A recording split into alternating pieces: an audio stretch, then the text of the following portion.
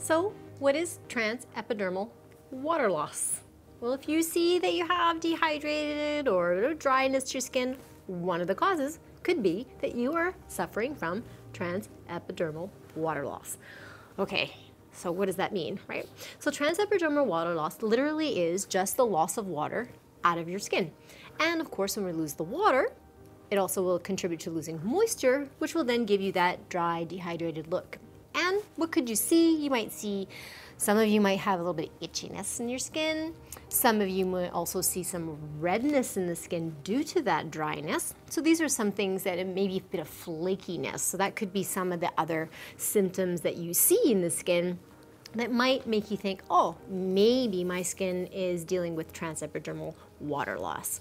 Okay, so that's that part. So let's explain a little bit deeper what it actually means and what is it doing in our skin and why should we be taking good care of it. So transepidermal water loss really is the process between the second layer and the top layer of your skin losing water. So what does that mean? Okay, remember your skin's kind of like a 3-deck, right? We have the top layer is your epidermis, the middle layer of your skin is the dermis, and then below that is the subcutaneous or the hypodermis is another term that they use. We're going to be focusing a little bit more on transepidermal water loss that comes from the water, basically it's like water moving up and out of your skin.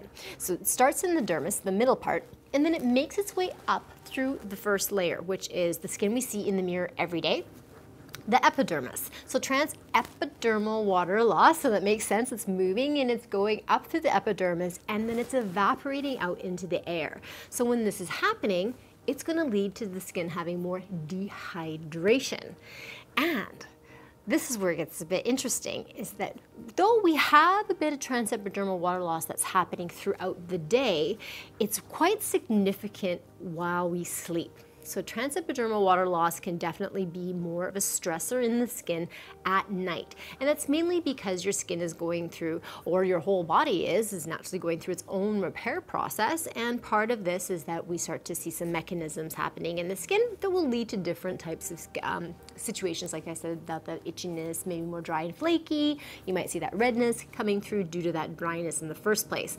So what do we do about that? So before I get started with all that, if you haven't already, don't forget to subscribe and of course hit that notification bell so that you don't miss any of our future videos. Okay, now, what can you do about it? What can you do about losing water while you sleep?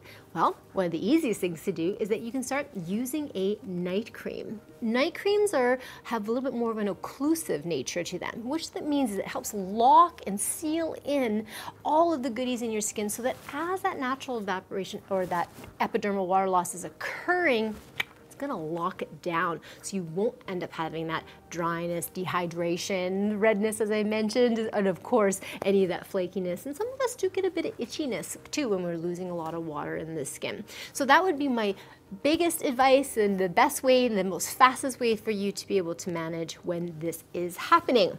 Now, what kind of night creams can I recommend for you? Well, I've got 2 for you today, and this might be easy to accommodate if you're a little bit more of a normal combination skin type and if you're a little bit more on the normal to dry side. So this gives you a few options.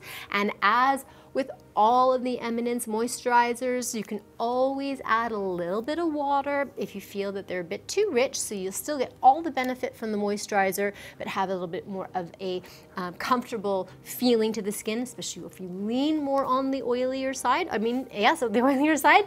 And you can always add a few drops of your favorite facial oil from Eminence to the moisturizers to richen it up. So you really have that opportunity to be flexible to do so. So here are the 2 that I'm going to bring up. Let's first start with our beautiful Marine Flower Peptide Night Cream.